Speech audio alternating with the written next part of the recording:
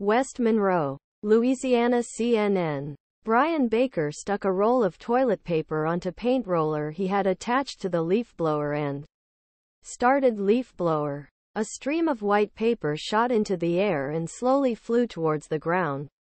This was a twist on Baker's tradition of the Bawcomville Redneck Christmas Parade in West Monroe, Louisiana, where marchers throw toilet paper as well as toothbrushes, ramen noodles, beads and candy at spectators along the way. "We have Leroy the Redneck Reindeer," Baker said, pointing to the red-nosed stuffed reindeer head on his float. "You can't get any more ignorant than that." Leroy the Redneck Reindeer stood proudly on Bryan Baker's float. Ignorant does not necessarily mean broke. There are many expensive trucks in the parade. To Baker, redneck meant we'd rather be in woods, out in the country, sit back on porch, bonfire, cold beer. But behind the jokes there was a more serious truth. The parade route passed people living in trailers and tents, abandoned stores, a pawn shop and several Dollar Generals.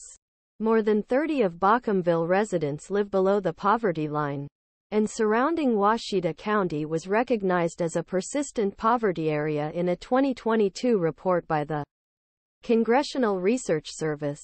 A 2015 documentary called The Other Side, about a man addicted to meth, was filmed in Bawcomville. The area is known locally as an impoverished community in need of better housing, and Urban Dictionary has a derogatory definition for resident.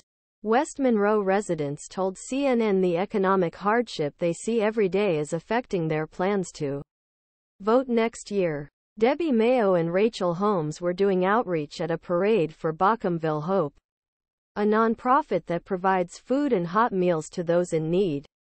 "People don't realize that this place is kind of like a third world country," Holmes said. She said there are many homeless people living in abandoned mobile homes in the area. And in the woods, Mayo added.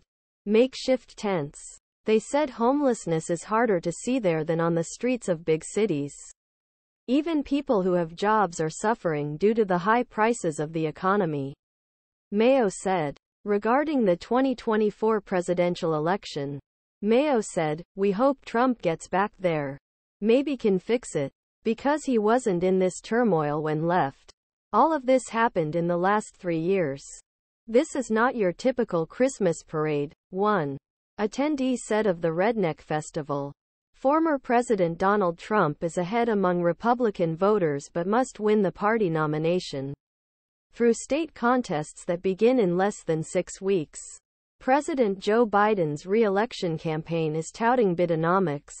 He says the economy gotten better since the pandemic, while a war in Europe has disrupted supply chains and increased spending pushed inflation to 4-decade highs. Although economic metrics show this to be true, opinion polls show that a majority of people still think the economy is bad.